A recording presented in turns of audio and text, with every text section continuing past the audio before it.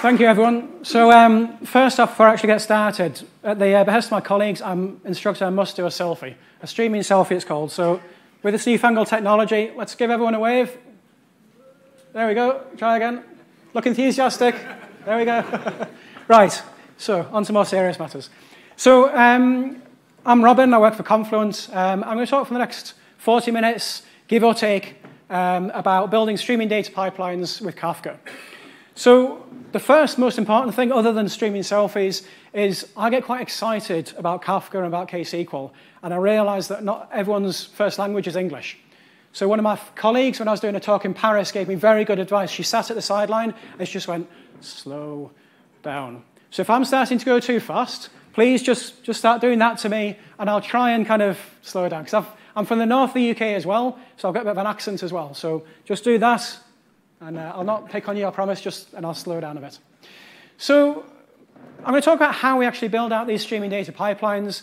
But before I do that, I want to kind of set the scene for why we want to do that. Like, what's the point of building a streaming data pipeline? And to do that, I want to kind of tell a little story. So I want us to cast our minds back, way, way, way, way back in time, when we built applications and we put a database underneath. I realize it's an old-fashioned concept, but bear with me.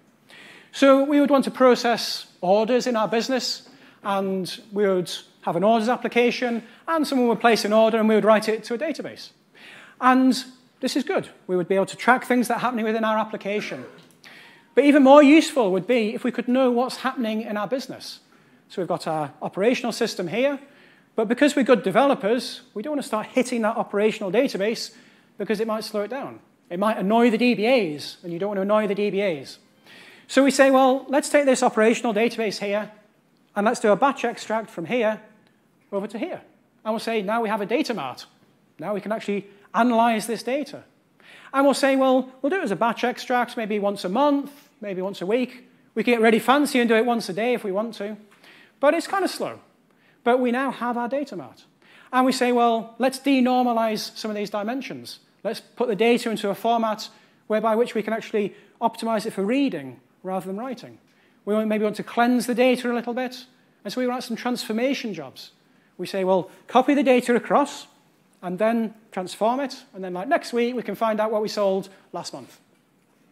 And someone else says, well, okay, so now you can tell us what's happening to our orders. But what about all the other systems? What about the warehousing systems? What about the merchandising systems? They've all got really valuable data as well. And much more useful than just being able to tell the sales team how many orders would be able to actually look across the business holistically and use the data that we've got in all these different places and bring it together.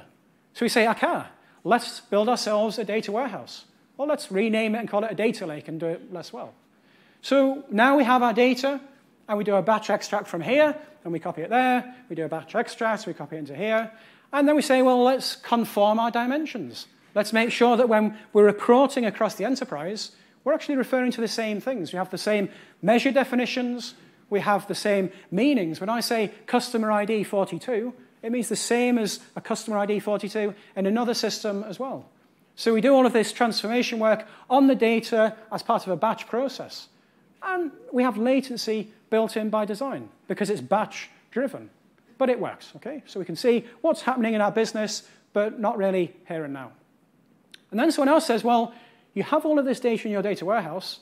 You've done all of this great work on cleansing it and transforming it. This is super valuable. Okay? It's useful knowing what happened in the order system. It's even more useful knowing what happened across the business. So let's take that data, and rather than just like printing out reports off it, we'll still do that because people like it, but we'll actually use that data to drive other systems. Okay? It's the whole thing about actionable insights. It's a lovely buzzword, but it means something. Data has got use. We want to get use out of that data, and we want to automate that. So we say, well, let's take our data that we brought in from here and here and here as part of a batch process and so on into our data warehouse. We transform it, we cleanse it, and then we say, well, let's take that data from our data warehouse, and we'll use it to drive these other systems over here. And then someone says, well, that data that you've got in your data warehouse, can we also use it to go and drive this search replica?